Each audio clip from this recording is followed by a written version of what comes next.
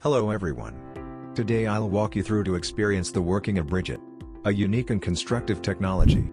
My name is Ali and I will take you to the world of connecting ideas and propositions. This video is about how connecting the dots of the information ecology can bridge the gaps to enable sense-making on the internet with an emerging technology called Bridgit. As an alternative to a web link, bridges connect ideas on web pages with a relationship. Creates a bidirectional deep link that is co-locatable. It could be a piece of text, part of an image, a segment of a video, or an audio clip. Relationships can be supporting, contradicting, and citing. Let's go through the process of how to make a bridge. First, I identify the first piece of content, content A. The claim that I will work with and select Begin Bridge. Second, I research and find the second piece of content, content B, that I want to bridge to content A and select Bridgit.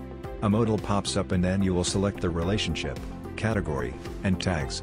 When I submit a bridge, it goes to a validation queue, where approve validates confirm whether content A is related to content B in the relationship specified.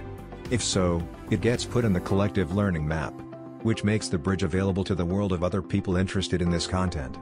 There is no limit to associating bridges with the content. Clicking the badge displays the bridges. These are the ideas that are directly related to the target content. There can be a number of bridges associated with the content.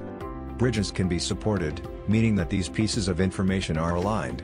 However, they can be contradicting as well, which shows us a place where the two pieces of information are in conflict. Let's look at the supportive bridge. Here is a bridge to an article published in Reuters on November 11, 2020. Elaborates that the poll workers said voters to press a button after a machine had detected an overvote.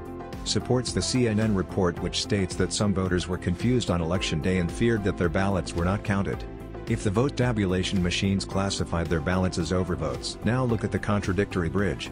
Here is a bridge to the same article saying that affected votes in Arizona could prove to be determinative for the presidential race, which contradicts with the report published in CNN, saying that the lawyers for the Trump campaign dropped the lawsuits in Arizona.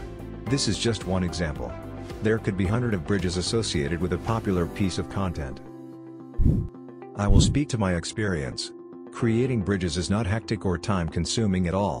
Bridges helps to understand and make sense of the mountain of information for students and teachers as well. All being said, bridging is being rolled out as a knowledge sport in 2021, which opens new horizons of research and makes it fun. Stay tuned for the Bridging Challenge, a set of topical competitions for students.